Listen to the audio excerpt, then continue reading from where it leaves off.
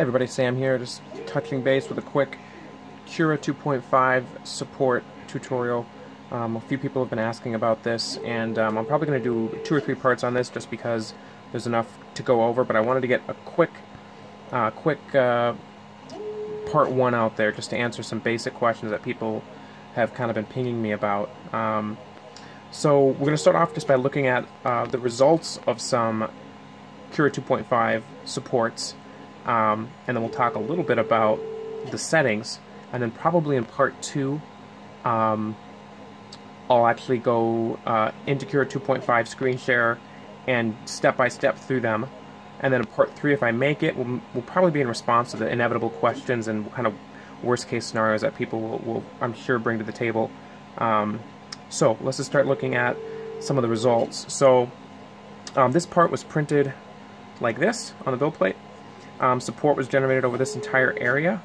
As you can see, fairly flat surface. There's a little bit of artifacting here and here, but this whole piece popped off in one chunk by the use of support interface, which is an option in Cura, I believe starting in Cura 2.3 at the least, and it might have even been as early as Cura 2.1.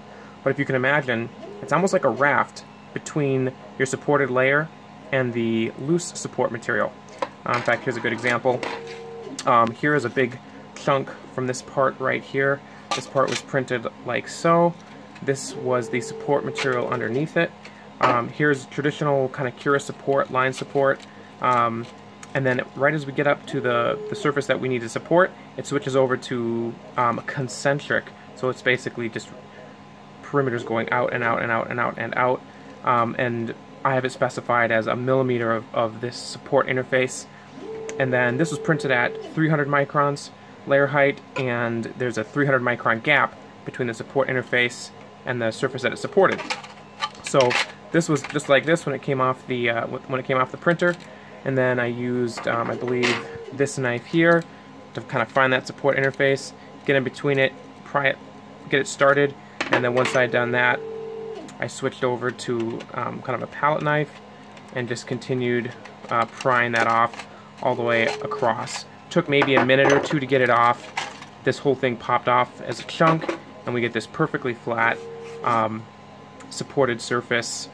It doesn't look quite as clean as a printed top surface, but it's so good you could almost argue that, you know, dissolvable support material is unnecessary just because of how clean that is. And actually these areas here were also supported, and again there's just a line support and then a millimeter of support interface on the top, and there's a millimeter of support interface on the bottom, and again just use a small tool to just kind of pop it out piece by piece. I also printed this rather hot because this is a mechanical part, so I printed this at, I believe it was either 210 or 215, and so I had to get a little bit of the prying action. If this were more of a cosmetic part and I just wanted really clean surfaces and very easy removal, I probably would have not even needed to use any pry tools. I probably could have gotten it started with a fingernail and then just popped it off. But even with really hot printing, with very little cooling at all, in fact, because this is going to have to withstand some stress, you can still get really clean surfaces. It doesn't mean that you're going to end up with a welded part that, you know, is never coming off. The other thing to think about, of course, is, well, what if you have support that is generated on top of a surface and then continues up to another surface? Very similar scenario. Here's a part from actually a prop. This is going to be part of a grip, and it was actually printed in a larger model, where this piece was generated on top of this. This was on the build plate like so. Support material was generated up to another component up above it, and when the part was done, literally just get a knife blade underneath this, pop it off, and you can see that surface. There's a little bit of hazing, a little white hazing, where this piece popped off, and that's it. Aside from that, you've got perfect surfaces. So support interface isn't going to jack up your upper surfaces if you're generating support in between upper surfaces and another part of the model. It's not something that you have to worry about there either.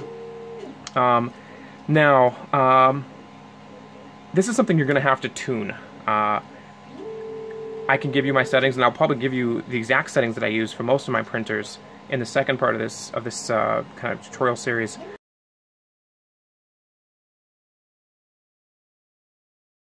But you're still going to have to tune it. Every printer is a little bit different. However, generally speaking, I have a interface gap of no less than 0.2 millimeters. So what does that mean?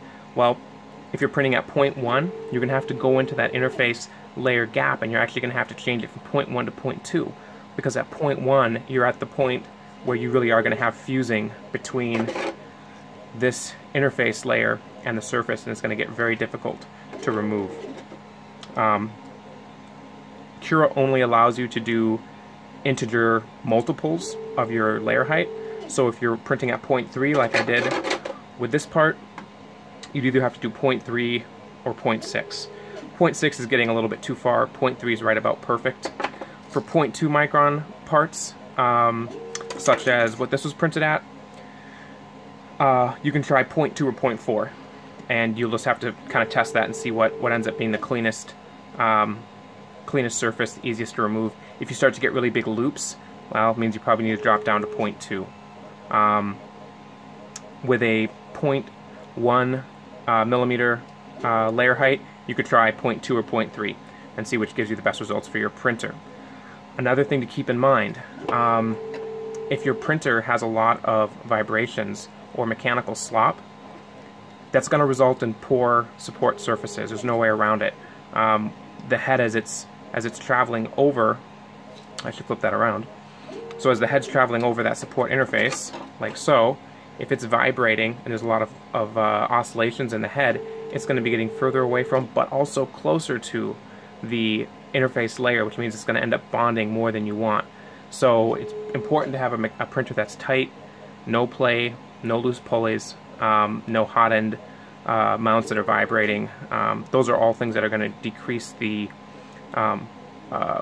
effectiveness of this support mechanism. Yeah, that's about it, I think, for this video. Just want to quick throw that out there, give you some examples, show you how it's actually worked in real life, and get you looking at that section. So if you're looking at Cura 2.5 and you're wondering where this is, the first thing you're going to need to do is go into the Cura 2.5 settings and enable all for visibility, so you can see all of the settings. And then when you go down under support, near the bottom, you'll see a checkbox for enabling support interface. Enable that, and then it'll ask you some questions about how thick you want the interface to be, whether you want the pattern of the interface to be concentric like this, or whether you want it to be lines. I do concentric because it seems to be the easiest to remove, and it works fairly well. But you can play around with it, obviously. And then I also keep it between 0.8 and 1 millimeters, and that's simply because I want this to be thick, I want it to be solid, I want this to break away as a single piece. I don't want to be picking little pieces of support interface off. And I also printed at 100% infill. You can vary that from anywhere from 100% down to 0%, but I want this to be a plate. And whether it's a curved surface like this that's coming off of a compound shape, I want that to come off as a single chunk. I don't want it breaking apart on me, and then having me to go in and do cleanup. I want it to be almost a lever, as it were. What else? Well, I think a lot of the additional details I'll talk about in the second part of this video, but I would start playing with this now. Enable it, test print some test pieces to kind of get a feel for how it works for you, and then get on the comments and start posting questions that I can address in part 2. I already have some things I'm going to address regardless, but if I get some input, some questions in the comments, then I can wrap that into the second video and maybe get a little more detailed. One of the things is all of us print different items for different reasons, different ways, and so things that work for me and I'm going to talk about in the video, somebody might say, well, hey, I tried this and it completely didn't work. How would you get around that, or how would you change the settings to make it work better? So I'm interested to see what you guys come up with. Anyways, hope this gets you off to a good start with using Cura 2.5 supports. I've used Simplify 3D supports, and in my opinion, these Cura 2.5 supports, when utilized with interface layers, are just as easy to get off, and they leave just as smooth of an interface. One of the other things to mention too is because we're printing this interface layer, which is completely solid, this line infill can be as low as you want it. I think I printed this at 10%, and to be honest, for a lot of parts you could probably print it at 5%, because even if you get a little distortion on the bottom layers of your interface, by the time it gets all the way to the top, you're going to have a perfect outline of whatever shape. When I printed this part, I think I printed the line support at 5%, and then a 1mm interface layer, and by the time it got up to the last portion of the interface layer, that shape was perfectly defined, and so the bottom layer is perfectly defined. I don't have rounding on my square edges there. The loops of material aren't falling off because there's nothing for them to stick to. There's perfect outline. So you can save some material and save some print time by doing this. Because the alternative, if you were using previous versions of Cura, if you wanted to get relatively dense supported surfaces that weren't really messy or fused, is you had to print really dense support material so that you didn't have big gaps for the material to have to kind of bridge and droop over, and of course that took up a lot of print time and it used a lot of material. So this is a time saver and a material saver. Alright guys, that's it for this video. Again, hit up the comments with questions, problems, or things that you want me to go into a little more detail on in part 2, and I'll see you guys in a couple days.